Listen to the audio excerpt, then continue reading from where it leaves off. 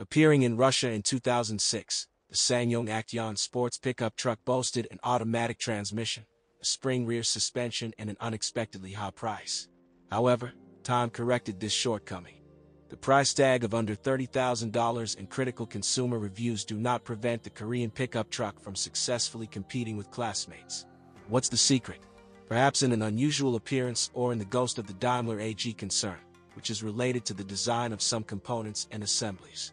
Until recently, SsangYong Actyon sports were equipped only with the 2-liter diesel 144-horsepower turbo engine with a common rail fuel supply system, manufactured under license from Mercedes-Benz. During operation, the engine pleases with its traction characteristics. It is dynamic and unpretentious to weather conditions. However, its high-pressure fuel pump manufactured by Delphi does not perceive low-quality diesel fuel well. This is literally like a sharp knife for him. Starting from the 15,000th run, metal chips from a damaged pump enter the fuel system and cripple the fuel injectors. The problem is signaled by an increasing number of failures during a cold start of the engine, and subsequently a complete failure of the engine to start. At the same time, the replacement of an injector or injectors costing from 11,000 to 14,500 rubles per piece. The problem can only be solved temporarily. With the recurrence of symptoms, the high-pressure fuel pump and, again, the nozzles are already changing. In the most uninteresting scenario, the disease can also be defeated by replacing the cylinder head. However, that's not all. Due to the inclined position of the engine, the last, fourth nozzle is subject to coating with fuel dirt deposits and firmly sticks to the cylinder head. Attempts to separate the nozzle often lead to irreversible damage and replacement of the assembly. The issue price is about 80,000 rubles, plus injectors. Particulate matter in the fuel system can also damage the fuel rail and require replacement. A less ruinous, but more common problem is the failure of the accessory drive belt tensioner. It is manifested by a loud whistle and often a clear distortion of the belt. The culprits are mechanical contamination and wear of the tensioner O-rings. The repair will cost about 10,000 rubles, including the belt and tensioner. In various trim levels, a 5-speed mechanics and a 5-speed automatic are available, and in a restyled version, manual transmission 6 and automatic transmission 6. The mechanics are reliable and durable. The clutch lives with reasonable operation for at least 60,000 kilometers. Shifting is crisp and springy, but first and second gears are very short, and the rocker handle transmits vibrations, creating some discomfort.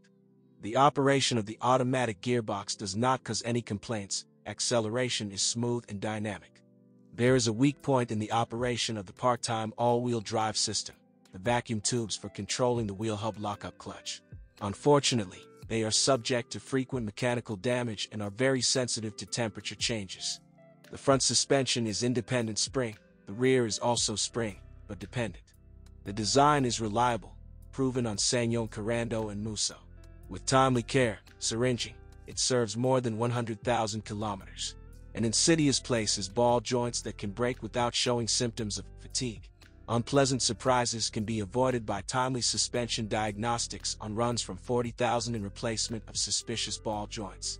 Shock absorbers walk about 100,000 kilometers and are relatively inexpensive.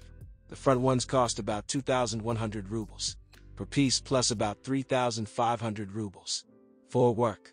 Rear, about 1,700 rubles a piece, and replacing both costs 1,500 rubles.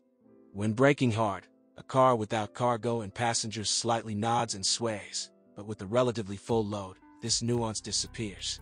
The front brakes are ventilated disc brakes. The rear brakes are either disc, in the modification with ABS, or drum.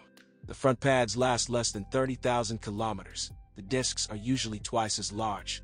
The interior is quite spacious. Of course, there is not much space behind a tall driver. However, compared to classmates, there is more space in Actyon sports.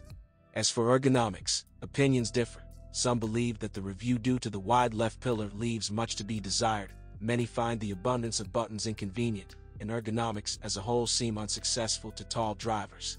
As for the body, a lot of complaints are caused by the opening and closing of the folding side. You can correct the situation by replacing the mechanism and loops. In conclusion, we note that when using high-quality fuel, the diesel SsangYong Actyon Sports is inexpensive to operate. Well, yes, difficulties are possible, but this is the karma of many cars with an extraordinary appearance.